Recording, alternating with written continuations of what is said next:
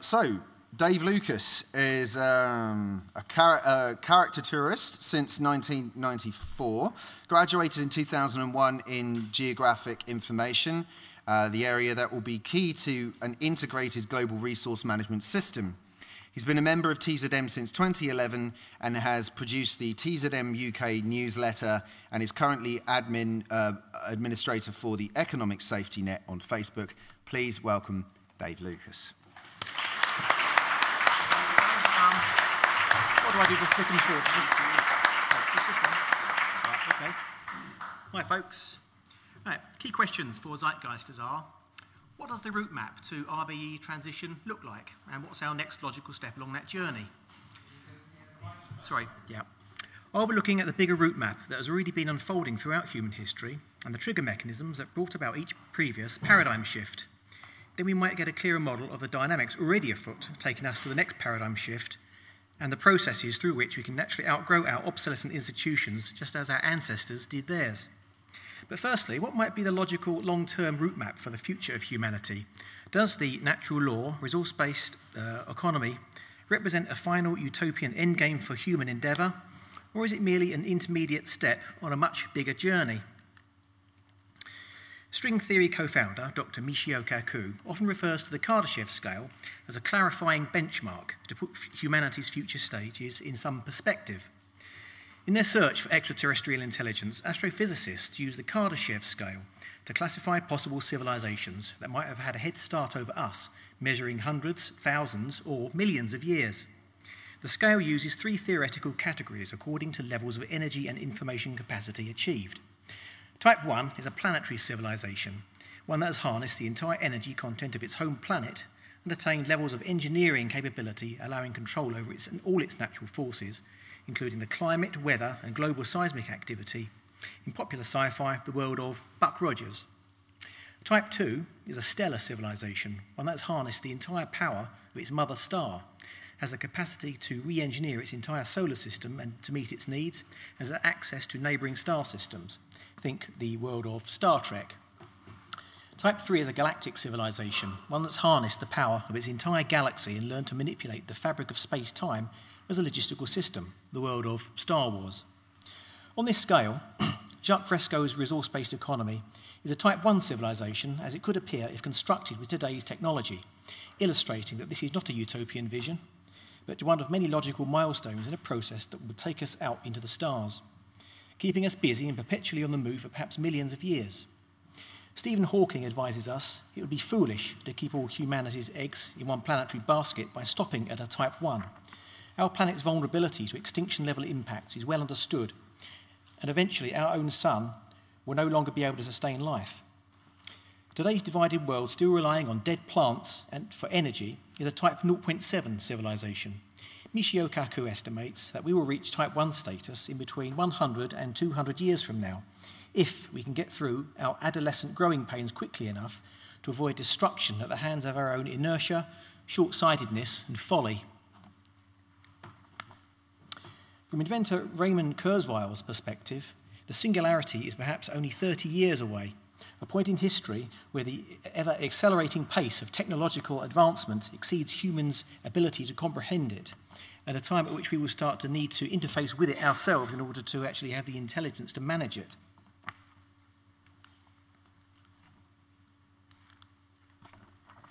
So, the goal of our generation is to get safely past the four horsemen ushering out the old paradigm, through the Type 0.8 and 0.9 stages, and arrive at a Type 1 civilization in one piece. But what technical infrastructure do we need to put in place first? What skills do we need, and how might we acquire them? Jeremy Rifkin, senior business lecturer, author, political advisor, and founder on the Foundation on Economic Trends, points out that throughout history, every new economic paradigm has arisen through a new general operating platform combining three emergent regimes of technology. One is a new and more efficient form of energy to make possible the more complex physical processes of design, production, and economic activity. Two, a new and more efficient form of communication, giving a larger percentage of the population access to the education and information exchange they need to manage a more complex energy regime. And 3, a new and more efficient form of transport and logistics to coordinate movement of all the products and materials and enable supply chains to be established over longer distances. And significantly, each new level also gives rise to a broader level of consciousness amongst the population. Here are some historical examples. Hunter-gatherer societies, their energy regime was manual, their communication was oral, limited to storytelling and instructions passed on from parent to child. Logistics was on foot, and consciousness was mythological, that is, local gods that served only the local family group, so that the tribe over the next hill were demonized. Then came the great hydraulic civilizations, for example, Egypt and Mesopotamia. The energy was now assisted by beasts of burden and metal smelting technologies, enabling a more capable mechanical tool set for irrigation, agriculture and manufacture, supporting large human settlements, labour division and social hierarchies. The communication was the written word, permanently recording larger bodies of information to be passed down and improved. Logistics was animals rowing boats, coordinating energies of multiple workers, and the consciousness shifted to theological. People now became virtual members of an extended family by virtue of a shared faith. Then, in the late medieval period, came the soft proto-industrial revolution, in which feudalism began to evolve towards the market economy. Energy now came from watermills and windmills, enabling a more efficient and profitable wool-fulling industry, which hitherto had been too prohibitive in labour-intensive, leading to Enclosures Acts and expulsion of less efficient tenant farmers, perhaps the first wave of technological unemployment. The communication regime was the printing press. Information became more widely available to more people, allowing them to question authority, hence the rise of Protestantism. Logistics was road systems run by turnpike trusts, mathematical instruments such as the astrolabe enabling long-range marine navigation for transoceanic routes, giving former tenant farmers passage to new lives in New World colonies such as Canada. Consciousness was now extended to kingdoms. Then came the first industrial revolution of the early 19th century, the age of the British Empire. Energy was now coal-fired steam engines powering new urban mills. Communication was steam-powered printing presses, later the telegraph, educating ever greater generations of technical workers and enabling longer-range governance. Logistics came from steam railways and steam ships, now capable of reliable ocean navigation thanks to precise chronometers measuring longitude. Consciousness moved to the nation-state level. Next came the second industrial revolution, the age of the US and Soviet empires. Energy was now centralized electricity grids, internal combustion engines. Communication, telephone and radio, later television. Logistics was oil-powered vehicles enabling globalized supply chains, and consciousness moved to regional alliances, NATO, EU, and the Warsaw Pact. Unlike the modest personal, often family-owned businesses that dominated prior, the first and second industrial epochs required huge centralized hierarchical corporate structures funded by many shareholders to efficiently fund, plan, build out and manage the vast infrastructures necessary for the key energy, communications and logistics industries to operate, with other industries harmonizing with their business models for them to gain efficiency gain. The result was the powerful, impersonal corporate entities we see today with their problematic levels of influence over governments. In the last 2 years, the International Energy Agency has reported that the capital costs per barrel of oil extraction have been rising exponentially since 2006, indicating that this was the year of peak oil production, long forecast by the geologist M. King Hubbert. The financial crisis of 2008, the year of TZM's birth, represented the end of growth for the second industrial revolution and its oil-dependent industries. And so rises the third industrial revolution, defined by the integration of the operating platform of the three internets: energy, in the form of distributed renewables, running through smart grids managed peer-to-peer via the Internet of Energy; communication, a maturing Internet of Communication, offering a powerful social commons, massive open online courses, and platforms for digital democracy; logistics comes from automated driverless vehicles and goods retrieval systems, localized production using 3D printing, managed peer-to-peer via the Internet of Things. Consciousness is now split level, both localized for efficient autonomous productivity and globalized for responsible citizenship of the biosphere as a whole. The millennial generation are showing a trend of abandoning the desire for ownership in favor of access. For renewable energy, the wind blows and the sun shines everywhere. and requires distributed, laterally scaled and collaborative architecture to harness them, rather than the old, inefficient, centralised, vertically scaled model from the Second Industrial Revolution. Information goods can now be instantly shared globally, including education. Universities now offer massive open online courses, enabling the best lecturers to run degree courses to classes with thousands of students distributed worldwide, flattening knowledge hierarchies. Ever more sophisticated physical products can also be developed and shared via global open source networks, as we've heard earlier today. Downloaded and 3D printed locally using recycled waste materials as feedstocks with less specialist skills needed locally. The field of 3D printing has expanded to include contour crafting, as we've seen, an automated technique for house building, and bioprinting, the automated manufacture of organ tissue for medicine. Driverless vehicles, drones and sensors freely connect everyone with everything, cutting out the middlemen. The advent and integration of these technologies is giving birth to the Internet of Things. More people, enabled by ever smarter wizards, apps and analytics, become prosumers, producers as well as consumers of goods and services. New food production technologies such as Douglas Millet's cybernated farm systems will enable the Internet of Things to expand to cover food production as well. Hence, large centralised corporations are losing the advantage that economy of scale and scarcity once gave them over small local producers, and will need to outgrow their inefficient Second Industrial Revolution architecture in order to survive at all as the years come. New communications platforms such as vocalised digital democracy engage communities directly in the process of arriving at key decisions organically, and will render obsolete the ironclad brontosaurus of the centralised left-right divided government institution. More and more goods and services are thus being ephemeralised, in the words of R. Buckminster Fuller, and made available to an increasingly internet-connected world approaching zero marginal cost, placing them outside the control of the market system, beyond money itself. We've already seen this revolution in homemade music, videos, blogs and newsletters, putting many companies out of business. And as the internets of energy and things develop and integrate, we'll see it increasingly with electricity and physical goods as well. The open source community emerging from this paradigm is known as the collaborative commons, the embryonic resource-based economy. The non-profit sector hosting this commons has been growing by 13% per annum since 2008, whilst the market economy has more or less stagnated. The Third Industrial Revolution Master Plan was developed over 11 years in a partnership between Jeremy Rifkin and a consortium of top business and political leaders. It is designed as a nodal system for regions to transition into progressive, sustainable energy economies through collaboration. The 5 pillars of the TIR are, firstly, convert into renewable energy economy. Secondly, convert buildings into solar and wind microgenerators, resulting in a distributed, democratised, peer-to-peer energy grid. 3, install a hydrogen battery system for storing surplus energy for later use. 4, install an Internet of Energy smart grid infrastructure, enabling the internet to share home-produced energy in the same peer-to-peer fashion as information is today. And 5, install a network of recharge points for electric vehicles to replace fossil fuel-powered logistics. The initiative has been formally endorsed by the EU, the UN, and TIR master plans have been developed for Germany, Denmark, Utrecht in the Netherlands, Nord-Pas-de-Calais in France, Italy and Monaco.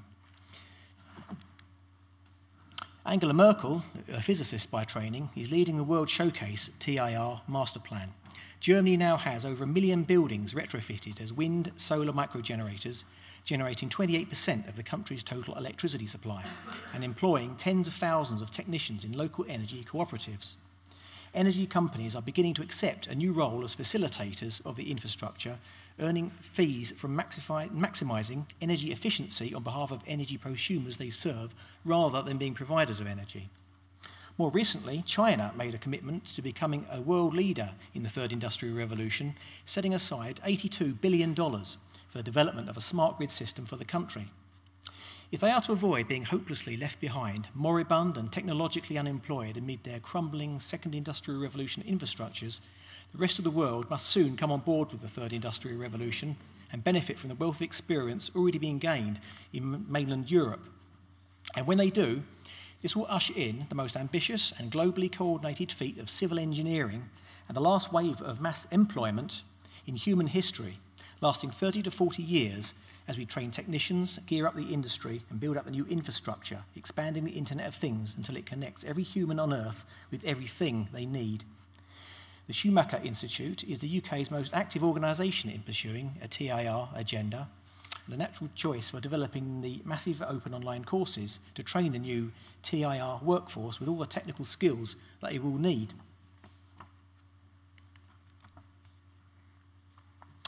A possible role for a Zeitgeist Movement UK-based social cooperative enterprise might include raising support for research and development for a TIR master plan for the UK, perhaps in partnership with the Schumacher Institute, raising support for the development of the massive online open courses for TIR technical training for communities, raising support for development of open source platforms, blockchain distributed autonomous organisations and digital democratic software platforms, and seeking collaboration with potential partners, for example, colleges and universities, technology companies, and local authorities.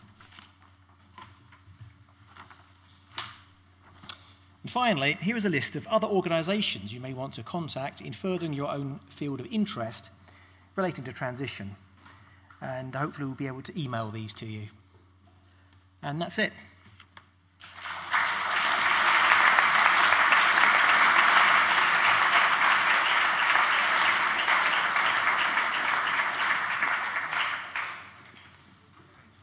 Are we doing a Q&A? We will. Yeah, thank you. If Dave can just take a few questions relevant to his talk, and whilst he's doing that, we're going to set up some chairs here for the Q&A. Could we get the speakers, any prior speakers who are still here, Martin, to just come up on stage and share the Q&A with us, if you would? Yeah, sure, yeah, about a couple of minutes away. So I'll hand over the mic to Dave whilst we're busy getting that together. There you go. Okay, thank you. Sarah, are you still on the mic? Any questions? There's no questions. No questions? No? One though.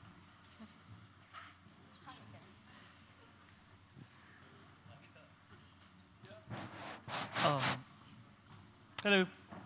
My question again would be, you're referring to the third industrial revolution. I was wondering if, because to me it sounds that all the technology we built so far in the past 15, 20 years are not so much a revolution, but so like the edge of everything that was previously discovered in the 60s, you know, transition and computing power and so on.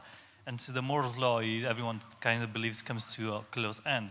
I was just wondering if there are skeptics, or if what you think defines this as a revolution and not as an ending of the previous technologies, you know? Sorry, I'm not quite with you. Yeah, so I'm a bit of skeptic of calling what you define so far as a revolution, as the third technological revolution. Whether you refer to it as what comes next or what we already achieved? Well, what I've described is a combination of a third industrial revolution, which is basically the staged transition over to a democratized transition to renewable energy production, which is, of course, is in the hands of prosumers, individuals generating their own electricity and sharing it across a grid, as opposed to the old model of a centralized hierarchical company generating the electricity centrally and farming it out to everybody else. So that brings about a fundamental change. People then become prosumers of their own energy. That then builds the infrastructure. So now, rather than the internet of communication, which we have now a much more comprehensive and stronger internet, which is basically a platform for sharing not only information goods, but energy goods as well. And that increasingly includes 3D printing shared technologies like Thingiverse, if you're familiar with Thingiverse and the Maker, 3D printer Maker community. These things are building into a general operating platform which gives people the democratized power to actually produce more and more stuff, bypassing the monetary system. So the market system will still be there. It will just shrink in its influence. So increasingly it will shrink into a niche market. So eventually what we'll see is we'll see more and more people able to have their needs met bypassing the monetary system, because you've got the Internet of Things, which then gives you your energy, your food potentially, any 3D printed goods that you can think of, while more specialised and maybe high-tech goods and services, which still do require monetary exchange, will actually shrink to a point where they're actually affecting less and less people directly. Does that answer the question? Yeah.